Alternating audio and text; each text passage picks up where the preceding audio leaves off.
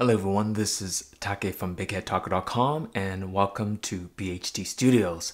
I am about to embark upon a very unusual unboxing, which is that of a camera that came out in 1971. This is a 1975 50th anniversary, Jubilee anniversary edition.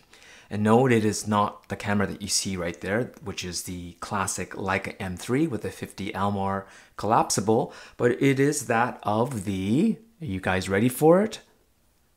The Leica M5. The much not beloved Leica M5 that many blame for it to have almost bankrupted Leica back in the 70s, which I think is a very oversimplification of what happened with the Leica M5. But nonetheless, this is the infamous or famous, depending on your perspective, the Leica M5. And when I was down in San Francisco in September for a work project, I was doing a project with the Leica store in San Francisco, and while there we noticed a lot of really cool used items, and they had many new in box. They had two sealed Leica M6s in box, unopened, untouched, but they also had this very unusual Leica M5 that was also new and in box, but it was not sealed. So for whatever reason throughout its history, the camera store would have opened it for some reason at some point, maybe just to show the customer what's inside, but the camera was never used. And so when I was down there, myself and a couple of my colleagues were very interested, and Shubadarshi, which is a colleague of mine, I'll link his Instagram account down below, he decided to buy it. And so thank you, Wayne, of the Leica store, for convincing, well, I mean, I don't think he himself was a fan of the M5, but I think he obviously is aware of its historical significance, and he did say this is a very rare camera, although the M6 new in box was also very tempting. But yeah, this is the 50th anniversary, the Jubilee anniversary edition in black, and never shot with. And so thank you, Shubadarshi, for letting me do this unboxing video, although I'm sure you really want to go shoot with it. And yeah, let's see what's inside. I mean, when I started, I had the classic M3 because this is what started it all, and I kind of want it here the whole time. What should I do with it? Should I just leave it here, or you know what? It's too pretty. I think I'm gonna have to pull it off camera, and we will start the unboxing of the new in box but old Leica M5 now. Alright, let's start with the unboxing. Now it does have the 50th anniversary label there. That's the serial number of the camera. And pretty much that right there, I guess the 10502 is it's probably designating, can you see that? It's just designating that this is the black edition. And this is still was made in Wetzlar, Germany. The cameras after that, it took a while before the M's started production back in Germany again. And this was still done in the old way of kind of like, I forgot the term for it, but it's like fit and finish, where each camera was individually fitted and checked for. So each part, if it was the tolerance was slightly off, they would just tune it just a little bit so that it would work for this particular one, which took longer to build each one, and but many feel that it's more precise in the hand and in the feel. And we'll see if we can feel that difference. But many Leica fans do say that the original M4, the M5, the M3, the M2 just had a certain feel that the ones that were a little bit more mass produced after that kind of lost that sort of charm and that feel of that old school German craftsmanship. And this was still built during that time. And so nothing on the lid here. And here is the instruction book. Let's just move all these things off to the side. Now, this instruction manual, unlike the new digital ones that are super thick, pretty darn thin. There isn't a lot to this, although this was, at the time, the most advanced Leica M body to date. because there was the Japanese-made SLRs that were taking over the photo industry, and a lot of the European brands and a lot of the rangefinder cameras were suffering in sales of it because of it. And so the M5 had to catch up. The M4 previous to this did not have TTL, did not have even metering. You know, a lot of the modern features in what was already coming into the SLRs was not coming into the rangefinder cameras. And so this was Leica's attempt to flex their technological muscle, to prove that the rangefinder still had a place in the market. And so this is the instruction manual. And the first thing you notice is there is a piece of paper here. And what does it say here? Talks about what lenses you can and cannot use on the M5, because the M5 had a metering system where a little arm would kind of come down with the little, I think it's an 8mm photo diode that came down. And if you had a collapsible lens and a lot of lens backed into it, would actually hit that metering arm. And so a lot of lenses were not, you're not supposed to use them. Here they have listed here. They're all collapsible. And as well, it talks about some of the wide angle lenses here. You can see the 21mm f4, looks 28 Almerit, 2.8, 35 Sumeron. So there are other lenses other than the collapsible that just you should not use with the M5 unless you're super careful. And you could tell here they're actually explaining how if you, on the collapsibles, if you put some kind of a strip that didn't allow the lens to collapse in all the way, then the lens wouldn't hit the thing. So this is actually, it tells you to use this little, what is it call it now?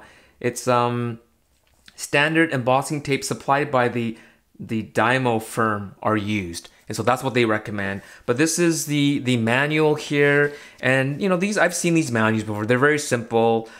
Gives you explanation of all the parts and what it does, how to hold the camera. One of the things is when you shot with the M5 vertically, I think the meter didn't work, so you had to make sure that you had to meter horizontally and then shoot vertically, which is kind of an odd thing. And yeah, this is it. I'm sure you can find this manual on the internet, so I won't go through each page. It'll take a while, but I always love the end because it kind of shows you all the different accessories you can get for it. One of it being the VisoFlex 3, which converted your rangefinder into an I think an SLR, which is kind of odd and ugly. I've never seen anyone shoot it on the street like that. Comes with you can also get it with the bellows. You can get a copy stand with it. And here are some other cases and enlargers and slide projectors. So there you go. That's the instruction manual. You also get a certification, owner's registry card. And I love these. These are the punch cards. So if you're a kid, and you might not know what a punch card was, but this is like the first computers, because each punch card was in a certain position that when you put it into the machine, it told the machine probably the serial number and maybe even the dealer and the country of origin. And so if you bought an M5, you'd have to send this in to the head office for North America, which is New Jersey.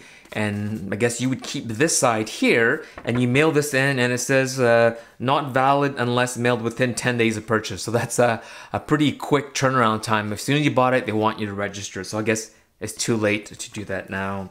And also looks like it comes with a business class, sort of first class mail. So it must be paid for. So you just fill this out, you slip this in here, and then you send it off to Leica. And here's a letter, and let me see here, dated March 25th, 1975. Subject anniversary camera, and this is actually it's actually to the dealer. Look at that. It says maybe I should just leave it here, and you can just read it. Do a little screenshot, and you can read it. But it's basically talking about cases or something. What is it talks about here? Anyways, you can read it, but I think it's kind of a neat thing to have with your new inbox camera. Now here is, what is this? Okay, so this is, okay, so the Leica M5 took an unusual PX625. It was a mercury. There was mercury in the battery, mercury sulfide or something like that, or mercury. Anyways, it was a mercury oxide battery, and that was banned in the US, and so there had to be a replacement battery. And here it's the MRB625. It's still a 1.35 volt, and it says zinc. It's a zinc air battery, and so I don't think zinc air is the same as mercury. So this must be the replacement. And there's even a little hole here in the styrofoam where the battery sits in, so that's pretty cool. So that's everything leading up to the camera. So here is this and that, and this is the lid, and I'll just move this all aside. Here we are. This is the new inbox, never shot with, but it has been opened. And this looks like, again, an official box, a bag, because it gives you, again, the serial number, the last three being, it's a 135, and then the last three is 762. And so this should match up with the serial number on top here, and you can see 1359762. Can you see that? There you go. So that matches up very nicely. And here we go. Here is the 50th anniversary, and you can see that there, I guess, Jahre, I don't know how to pronounce that. I guess it's German for Jubilee or anniversary or something. And this is the black model. Now, from what I hear, the black was more common than the silver, and I actually do prefer each Leica depending on which one. For the M3, although the M3 black paint is rarer, I do like the classic M3 in the silver finish. But when it comes to the M5, because it's so big, I find that the black makes it look a little bit smaller. It's not smaller, but it just looks a little smaller, doesn't it? Or maybe I'm wrong. But this is it here. And this 50th anniversary, this Jubilee anniversary 1975, did make it to the Leica CL as well as the M4, because I think I've seen them on eBay before. But this is quite a difference, right, from the M3 design, from the classic M design that we were used to from the M3, the M2, and then the M4, and then here came the M5, again designed to be an SLR killer, or at least an SLR keeping up with the SLRs that were coming out of Japan. And one of the things that they had to add was a quick rewind, which is down here, instead of it being on the top. And according to some historians, they say that it was moved because of the more complex metering system that's in here. So it had to move it from typically it would be up here. It's moved it down below here, but I've never heard anyone complain about the position of where this is. I think it's in a fine spot there. And here, let me just move this box as well. So this is it here, and it does have the self-timer here, which was, the M5 was the last Leica to have a self-timer. And then this is the, obviously to see your frame lines, but when you pull it all the way back, it's the way of testing the battery.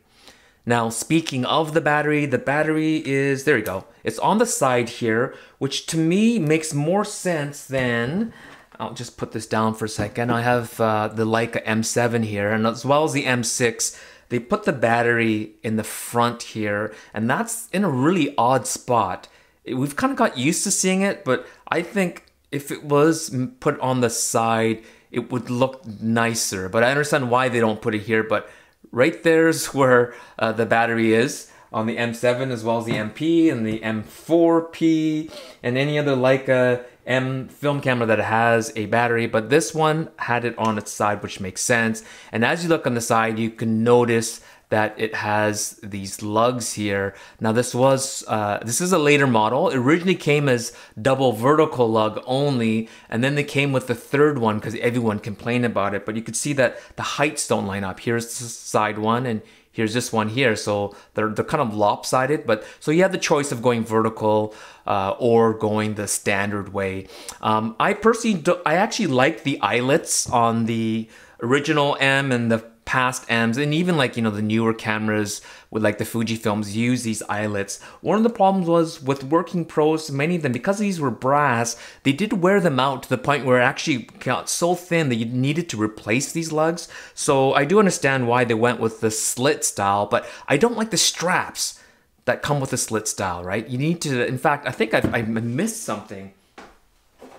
What I missed was they always put the strap on the bottom here. So let's just kind of, I'll open it up later. Anyway, so this strap came with it, and you know, it's supposed to be, it will last longer because, you know, you could tell the lugs are a lot bigger and thicker, but I still like the standard eyelet style like this, right? So this is a strap from Barton 1972.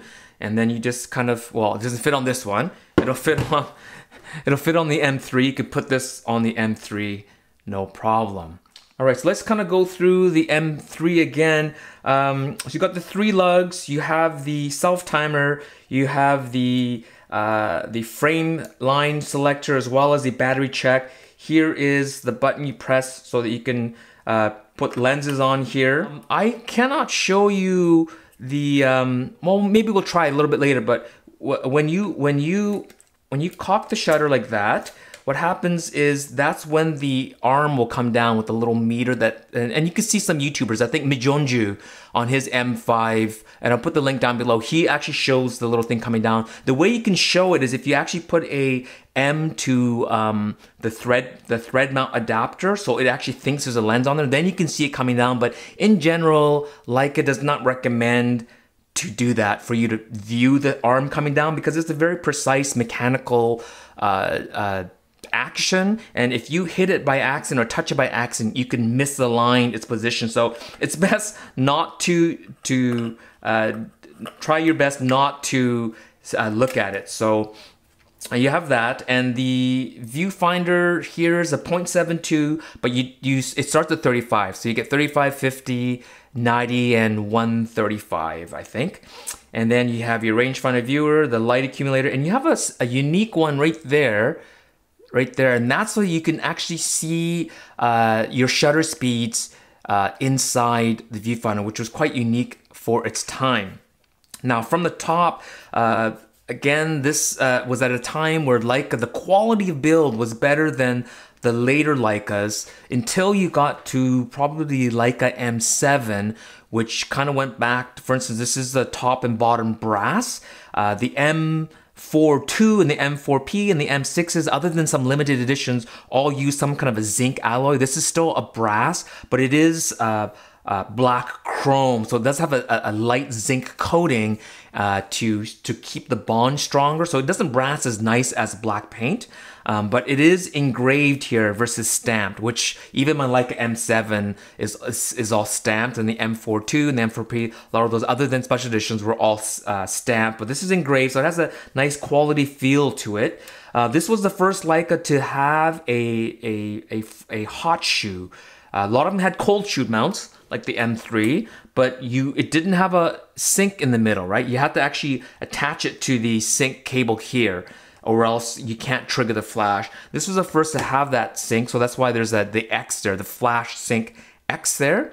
And also you did have metering, so a lot of the Leicas in the back, this is just so that you can remember what film you had put in here, but it didn't do anything. My Leica M7 does actually do something. This does have DX coding, and this does actually have exposure compensation, and it has your ISO selector back here if you want to push or pull. This one here, this is also just for memory as well, and you can tell if you have daylight film or tungsten balance film. But here you actually did change the ASA, which is the same numerical value as ISO, and then you have the DIN, which is the German film standard. And as well, what made this quite unusual and unique, but also it actually worked really well, but it's kind of ugly, is that the shutter speed dial is wrapped around the shutter button. So you can actually, because you can see the shutter speeds in here, when you're shooting, you know, as long as you knew where your apertures were, which way would be to the wide open and which one is stopped down, you can actually see what shutter speed you're at and your metering, so you can match the needle so you can make sure you get the right exposure. And so this actually was one of the fastest shooting Leica M's, and like many had said, this is also one of the most stable and quietest of the Leica M's, and I can't confirm if it's the quietest or not. I mean, I can kind of compare against the M3 that I have here, but I need to put a lens here, so let me just grab here, let's just grab a lens here. I'm gonna grab the 21mm here, which might be a bit too deep. You know what? I'm scared to put the 21. Maybe I won't put the 21. Let me just grab another lens. Let me grab let's grab a 90. So this is an M Roarcore 90. So I'll put the M Roarcore 90 on here. And okay, so now let's just listen to that. All right. Now let's listen to the M3. Yeah, it's really subtle. It's really subtle. Definitely quieter and softer. And now as compared to the M7 here. The M7 is really quiet though. But mind you, the M7 also is an electronic shutter. Let me just try this here. Yeah, between the M7 and the M5, it's really hard to tell, but with the M3, definitely is quieter, and that's kind of what it's renowned for, its quietness and its speed. And definitely this was quite an advanced rangefinder compared to the M4, which is pretty much like a better version of the it's like a merging of the M3 and the M2 together is what you got the original M4. And this, because again, they were trying to compete against the SLRs that were coming out of Japan that were a lot cheaper with more advanced features. They put a lot of technology into this, but the biggest problem was, again, the aesthetics of how it looked like to most people. And most kind of got used to the silhouette of the Leica M3. And this silhouette went, after the M5, it didn't do so well. It went back to the standard silhouette, and this is a Leica, a digital Leica, the M246, the black and white only, and you can sort of see. Okay, so there's the M5, and this is the original M3. You could really see the resemblance, and if you look at the latest Leica M10, you could still see that same design aesthetic that's made its way to even the most modern Leica cameras. And so let's keep on moving here. And the way so this is separated here. So that's the rewind knob. And this is what helps open this up here. And you could see this is really good condition here. You could tell it's never been used. It's so minty fresh in here. And this did have the quick load. So the spool stays in here, unlike the M3 and the M2 where you have to take the spool out. And here is the top here. And yeah, it's a little bit dusty in here, but it's been sitting unused for 40 plus years, and so but it's in really nice condition. Look at that. And the black chrome, some complain that the black chrome does not wear out as nicely as the black paint, and that I will agree. I don't like the look of a black paint when it's new, but when it wears out, it looks fantastic. And so this is the Leica M5 50th anniversary edition. Love it or hate it, you know, this is what it is. And there are fans of this Leica M5 that love shooting with it. But I do have another surprise for you. So I'll just leave this off the side here, is that I have another copy. Another Leica M5.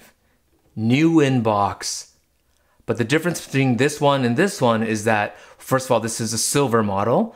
And also, although this is new in box and all its paperwork is intact, This did have a few rolls go through it, but it's still pretty minty. So let's do a second unboxing now. All right, the second unboxing, and like the last one, you can see here there's a serial number. This will end with 039, and it is a 137 beginning, and it's 1378. The other one's 1379. So this is actually a newer model. I mean, sorry, an older model. At least it was manufactured a little bit later, and it also has the designation here 10501. So 501 probably meaning that it's the silver chrome edition, and the silver chrome is the more rare version that you can get versus the black chrome. And like the other box unboxing, here is the instruction manual. In fact, this instruction manual looks like it's in better condition. And look at that. Even this catalog, it says printed in Germany.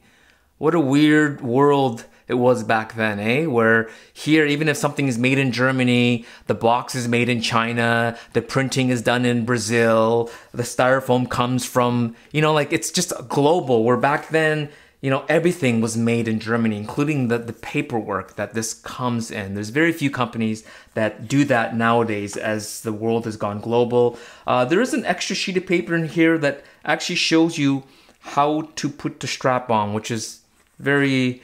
I mean, I guess if you've never put one on and you're a ring style lug guy, you would need to be told. And again, here is the same paper that tells you what lenses will not work on here unless you put that tape on there to keep the back of the lens from hitting the swing arm, the little metering arm that comes down. And so again, we won't go through this manual. It looks like it's pretty much the same as the other one. So that's this here. So fantastic. And let's just here. This is another piece of paper. It looks actually, the letter is actually different here.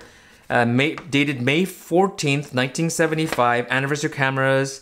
Here's a shipment containing an anniversary camera, 50th crest. There's a special certificate. To receive the certificate, your customer must mail in his registry card. And then this came from Eugene C. Anderich, Sales and Marketing Manager. And so, again, confirming that you needed to register to get, you know, some extra features here.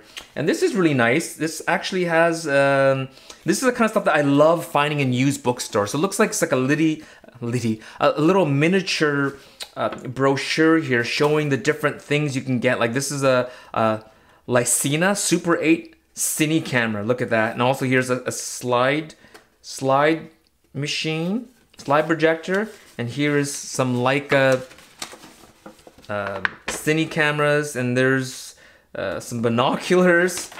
And here is there's the M5 there. And then there's the Leica Flex, which I was never a fan of. So this is another thing, right? Because of the Japanese SLR craze, not just Japanese, but I mean, it was primarily coming out of Japan. Leica decided that they needed to compete, and they came out with their own SLRs. And the successful Leica Rs, at least in my opinion, started with the Leica R4, which was built in collaboration with Minolta, same as the Leica CL and the CLE system. And so there is the Leica CL there. So it's kind of showcasing everything that, including enlargers to do your own darkroom. So showcasing all their products that they had at the time, and they give you a little brochure. So this is, to me, this is golden. This is the stuff that I love.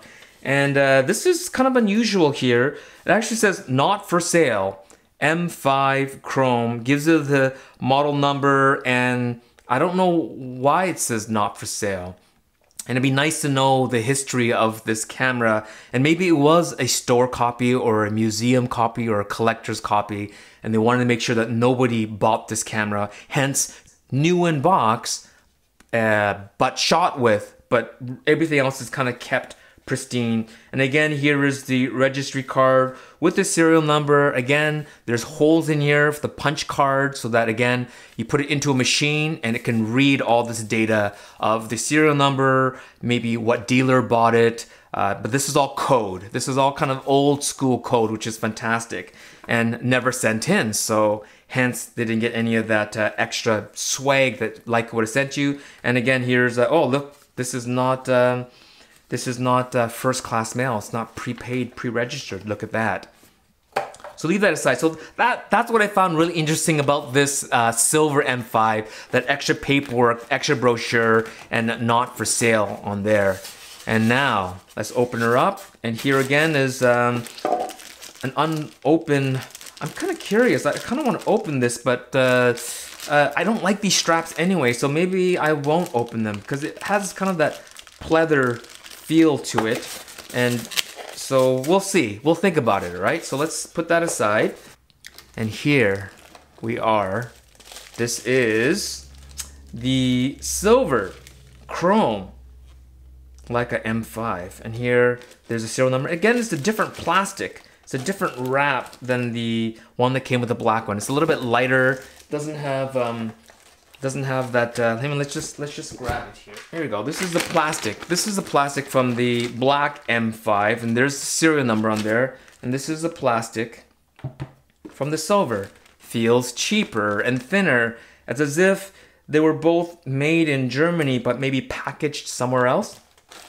That's my only sort of guess why that's different. But that's it. That's everything. And now let us look at the M5 in silver chrome. Now let's just put the I'm gonna put the lens cap back on the M5 black. Just put that back so we can kind of take a look at both of these here.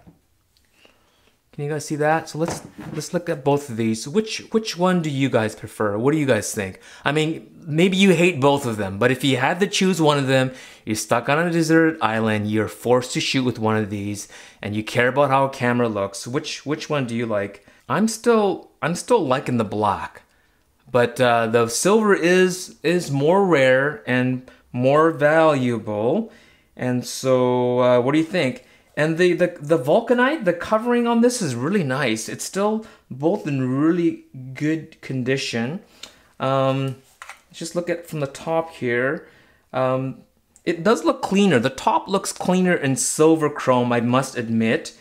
And then if you look at the back, from the back, I actually prefer the black because it's so simple up here, right? But on the top here, the black looks a little bit more cluttered. And maybe that's because the writing here, the engraving actually looks a little bit different. Like the font is thicker. Can you guys see that? Maybe it's just an illusion, but the lights, Whistler, Germany, in the white on black looks thicker. Like the white paint looks thicker than the black paint right there. Can you see that on the silver top there? But maybe it's just an illusion. Even the serial number on the hot shoe looks thicker on the black model than the silver. But let's talk a little bit about these cameras here. This was a major design change. So let's bring in the other Leicas that I had here. Here's the classic M3 that it's basically the blueprint for all Leica M's other than this one here. Even the modern digital M's. If you notice, the M10 has that ISO dial that sort of pops up here, and that's really from the original rewind knob that's on the M3 here. And here is the another kind of a controversial Leica M, which is the M7, which I love the M7. A couple of reasons. One being it has a on and off switch here. As well, it has aperture priority, with for some felt it was going too far for Leica because, you know, Leica is about purity and blah, blah, blah, blah, blah. I think they also need to move forward, and it's nice to have had the M7 as well as the MP. So if you want to go like fully mechanical but with a meter, you got the MP. If you want fully mechanical no meter, you got the MA. And if you want the most advanced Leica M body ever made in history, you get the M7 because there's DX coding, there's auto exposure, aperture priority, there, you know, you have TTL flash, you have tons of cool features in the Leica M7, but most Leica purists kind of rejected the M7. And of the three, the M7, the MP, and the MA, of course, this was just recently discontinued. So there's actually a little bit of camaraderie between the Leica M7 and the Leica M5. Although in terms of the silhouette, the M7 is still based on the sort of the design aesthetics of the original Leica M3. And so here we are. We have the M7, we have the M3, and we have two Leica M5s. I hope this is straight. I can't really tell. As well, we do have here a modern digital Leica M body, which is the M246, which is based on the M240, and this is thicker. This is thicker. The new M10 has gotten thinner. I think close to or the same thickness of the original film Leicas. So it feels in hand, like I can tell in hand right away, like this feels like a tank. It feels thick, overly thick. And then when I even feel the M5, it just feels more comfortable in the hand. The thinness of it anyways, it feels more comfortable. So this is more of a comparison here, just looking at all of these. And let's just pull that off here. So what do I think about the M5? I think they're fantastic. If you are looking for an unusual M, an M that has a kind of a funny history, it was introduced in 1971, discontinued in 1975. So it's probably, I think it's the shortest run Leica M in history. And only 33,000 or so were sold. And compared to the M3, which had over 200,000, 225,000, I think, close to 225,000 of the M3s, and only 33,000 of the M5. And so it shows you that this did not do very well in sales, but because they made only 33,000, it's actually more collectible. So if you like collecting rare Leicas, maybe look for the 50th anniversary 3-lug Leica M3 inbox and find one minty like this, and it'll probably only appreciate in value. For me, I also love the M7 for its quirkiness, but most will either pick an M6 TTL or they'll get the Leica MP. But you know, all these cameras are really cool and unique. It's fun sort of playing and collecting, but most importantly, shooting with. And so maybe next time what I'll do is I'll have a shooting review of the Leica M5. I'll ask Subardarshi to loan me probably the black one. Let him run a few rolls through first and then loan me the black one.